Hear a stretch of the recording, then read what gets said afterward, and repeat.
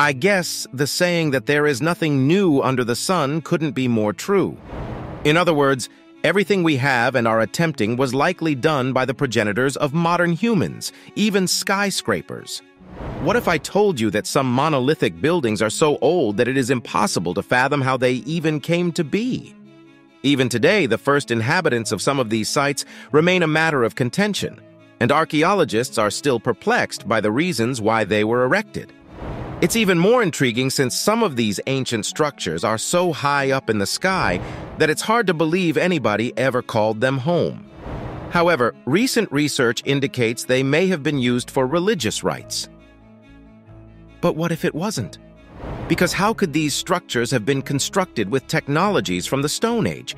Why would a sanctuary of religious devotion be constructed at such a height, where it would be inaccessible to people and where it might hold the secrets of the sky? And what precisely is the sky's secret?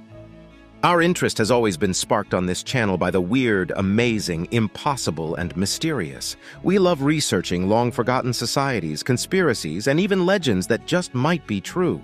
Join us as we embark on this adventure and share our incredible discoveries with you. These topics seem to capture our imaginations for some untold reason, and we are sure they will also excite you. You can learn more about these ancient sky secrets by following our channel and liking this video, so be sure to stick around until the end.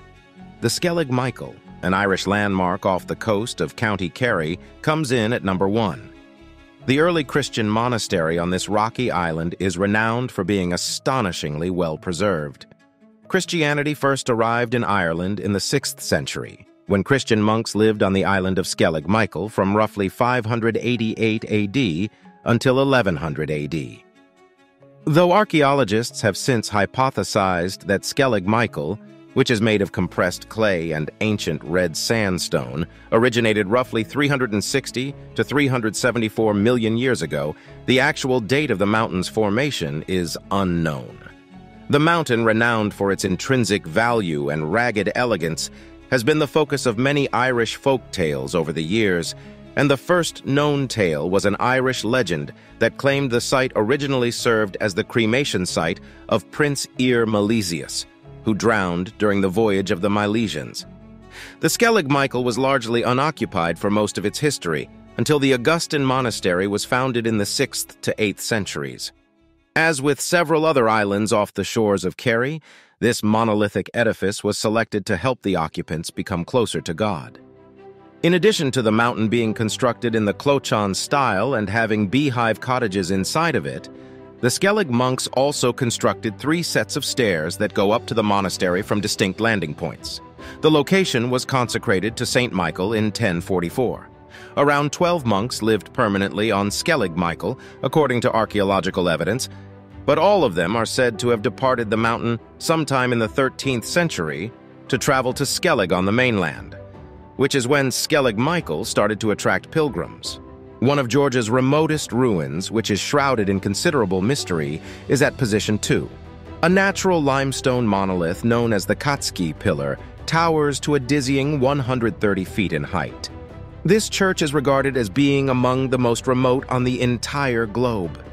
If you were trying to figure out why only a few ancient people chose to live on this monolithic rock, you might wish to infer that it was so they could be closer to God. The Katski Pillar served as the local monks' equivalent of a staircase to heaven, much like the previously mentioned mysterious site. Although it wasn't until the 13th century that this pillar was first mentioned in writing, it is thought to have served as a place of worship as early as the 4th century. According to theories, erosion and other natural factors caused the stone pillar to form millions of years ago. Sedimentary rock constitutes the bulk of the singular rock.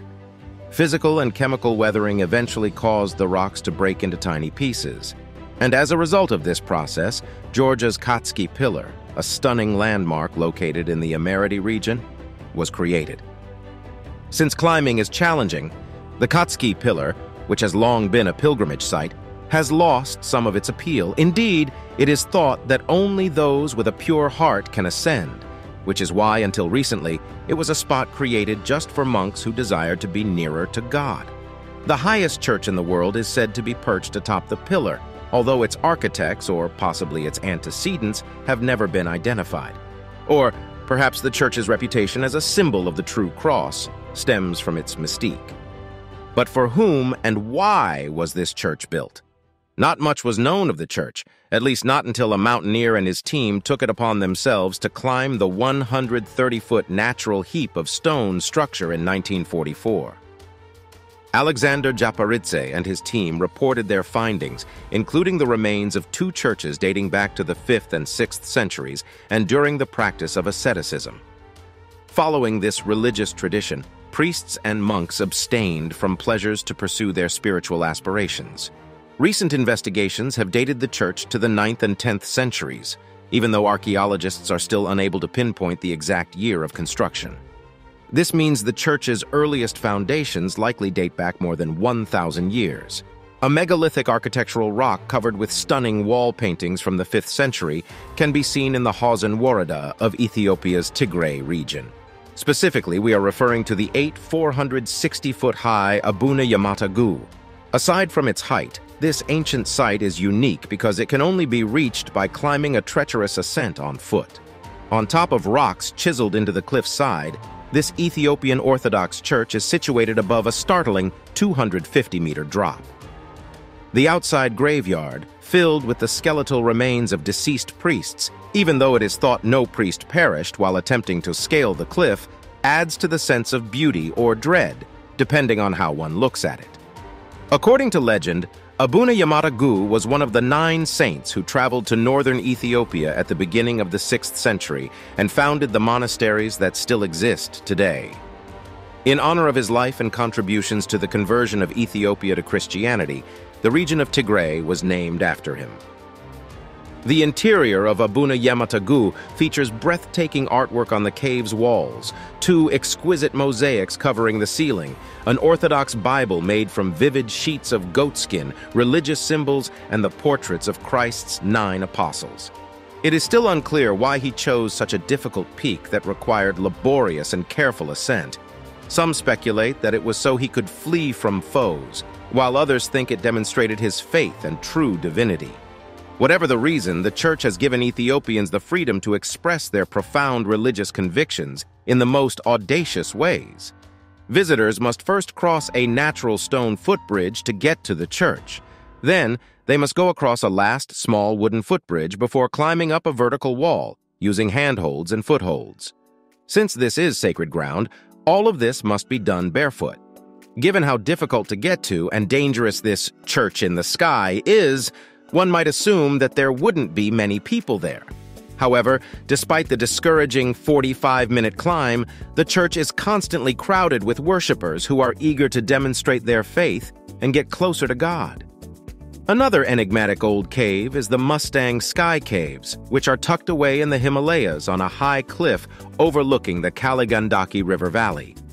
Little is known about these caverns besides the various artifacts, murals, statues, and manuscripts that researchers have found and give them a glimpse into the lives of the people who lived there because of how challenging it is to reach them. The riddles surrounding the caverns, such as how they were built, remain unanswered despite archaeologists' investigations. Why were the caverns built? When did this cave start to exist? Archaeologists have found remains from the area that are thought to be older than 2,000 years while they were researching the cave. And why were the caverns created exactly? The bodies discovered at the site, inhabited between the 3rd and 8th centuries, provide evidence that Buddhist monks may have used the cave for sky burials and used it as a meditation chamber between the 12th and 15th centuries. Although the earliest builders of the caves have not yet been discovered, archaeologists have hypothesized that they were the East Asian inhabitants of the Tibetan Plateau based on current DNA tests. There are a variety of remote historical sites that can be discovered all over the world, including not just structures that can be utilized for worship, but also an entire city. A historic city that functioned as the center of an ancient civilization is located on top of the famous Sri Lankan landmark, Sigiriya. Locals refer to the location as the 8th wonder of the world. The historic city, often called the Lion Fortress by its inhabitants, is said to have been built in the 5th century under the supervision of the rebellious king Kashyapa. It has a variety of strongholds, large courtyards, lanes, canals, and fountains. Following his father's demise, King Kashyapa allegedly took control of Sri Lanka and attempted to take his brother's crown, according to modern archaeologists. And because he was afraid of rejection, according to legend, he moved to the vicinity of Sigiriya and built a fortress atop the massive rock in the hopes that it would be impregnable to his brother when he came back to claim his crown. However, he was defeated by his brother's troops. The cave was dedicated to Buddhist monks who occupied the cave and used it for religious purposes until the 14th century, when it was abandoned, and later rediscovered in the 15th century by John Forbes, who came across the site while riding his horse. The cave has a sophisticated hydraulic system that delivers water to plants, as well as numerous water retention structures. The fact that clay was used for all construction within this megalithic rock city is astounding. Given its rich history, it should come as no surprise that the area has earned recognition as a top archaeological site and has even been added to the UNESCO World Heritage List due to its extremely difficult construction, which was likely difficult for anyone living in this age to create. You might find it astonishing that the site is causing a substantial alteration to what we know as history. This begs the question, how was this city built? Could this be evidence of sophisticated technology?